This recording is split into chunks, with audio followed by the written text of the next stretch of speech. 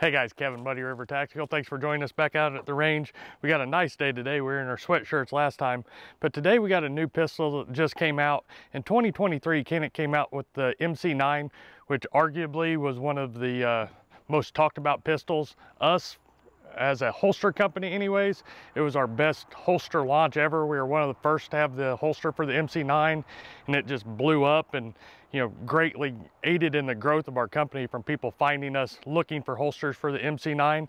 So because of that reason, I'm really excited about these new pistols. I really like the MC9 as well, but now they just came out with two different versions of the MC9.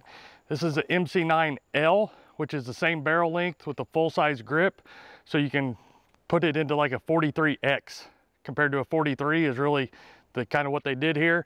And then they did the MC9 LS, which is the longer barrel with the full-size grip. Both these pistols have 17 round mags. It comes with two 17 round mags. I'm guessing it will take all the mags that the Caniks take, the subcompacts and TP9s and stuff like that, but I haven't tried, but I'm almost positive it will. So what they've really changed, we'll start with the L first. This is literally the same pistol as the MC9 you're used to, optics ready, same sights, got the slide bar release, the trigger that Canik is known for, just a good trigger, but it's got a full grip. So on the regular MC9, to get a full grip like that, you'd have to do the extended magazine to get that full grip, where this one is just flush that way. The trigger, you can see it's got the trigger safety, and it's got quite a bit of take up there to the wall. And then just a good reset. So it's a very good trigger, but it does have a lot of take up to it.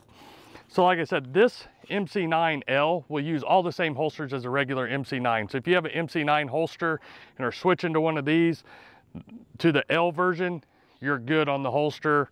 It's gonna be the same. Where it becomes different here is they made this longer barrel here. So like we use the expression of the Glocks on this one, this would be like a Glock 48 version or SIG X macro size pistol here with a 17 round. They both have the interchangeable back straps. Everything that you'd see on the Canik, they have. This one just has a longer barrel on it. It gives you just some different options. And the longer grip, I think, is really gonna make them a more controllable pistol. They just feel really good. What I'm really curious to see, and we'll do a long-term review on these, Canik, the MC9 had a kind of a back and forth track record. We have one, we shot it absolute ton and never had an issue in the world with it. A lot of people had some issues with it. So it's kind of a back and forth. Today, we're not gonna do a full review. We're just gonna shoot both of them. I just really wanna kind of see the difference in controllability, because feature-wise, they're really close to the same MC9, just with the longer grip than this one with the longer barrel. But just kind of see how they shoot. So we're just gonna shoot, each of them come with two magazines. We're gonna shoot two mags through each of them, and they're 17 round mags.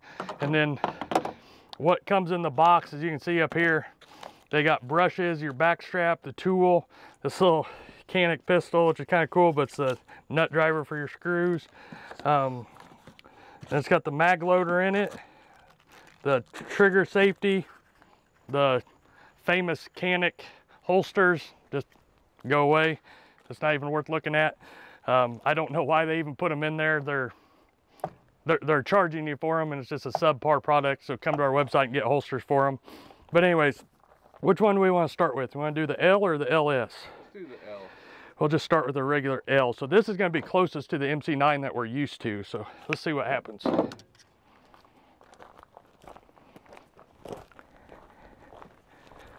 So like I said, I don't expect it to shoot a whole lot different than the MC9, because really it's the same thing.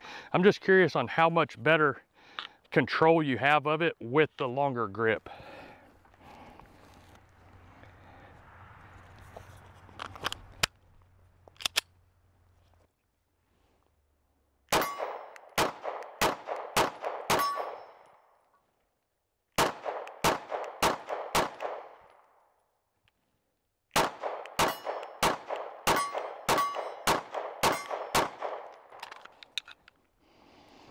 It shoots about the same, and to be honest with you, I shoot the MC9 with the extended mag in it, so it feels really close to that, but this gives you that from the get-go without having to go extended.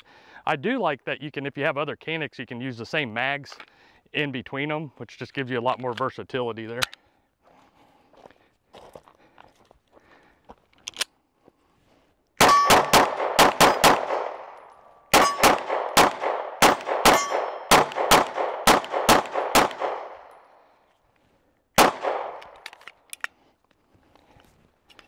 Yeah, overall it shoots pretty good.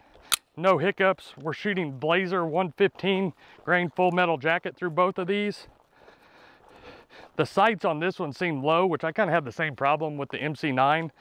It's just, if you look how the grip is, it's kind of still up high.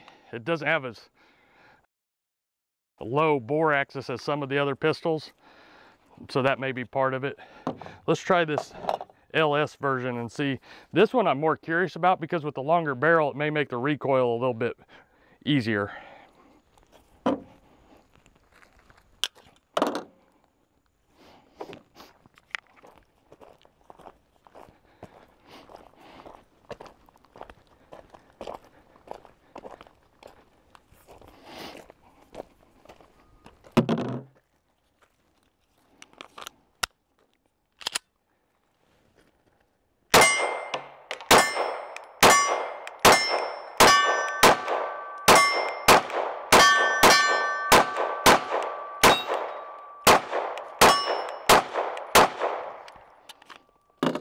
The recoil is a little bit better, but it's not tremendously better in my opinion. But let's do this other mag real quick. This one's shooting low to me too, which on either of these being optic ready, I'd put an optic on it. So that would fix that. But like I said, it's hard going back and forth between a lot of pistols as well, because they all have different characteristics to them and different sights. So on this one, if you would, just watch more of the muzzle rise and how the gun recoils compared to the other one.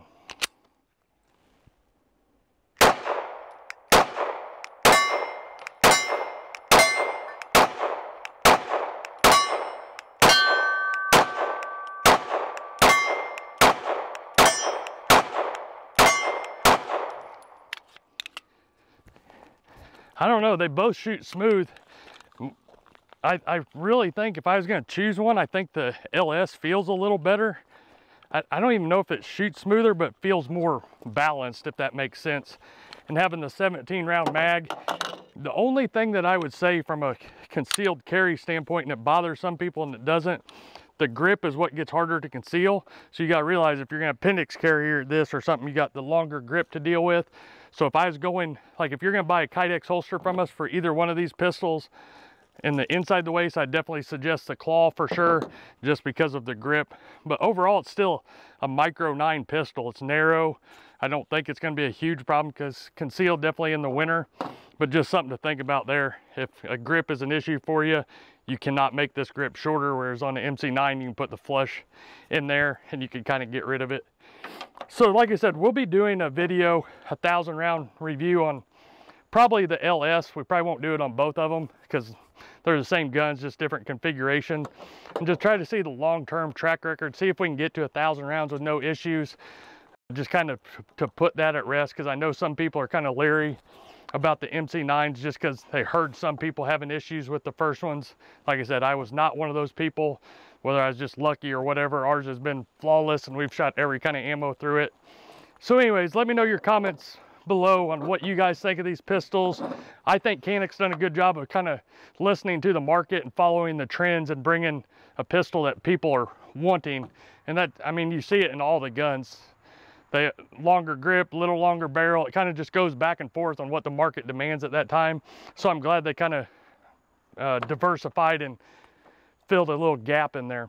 But as always, if you need any holsters, check us out at muddyrivertactical.com. And just to reiterate, if you have just getting the L, it will fit the same holsters as a regular MC9. If you get the LS, it'll be a completely different holster.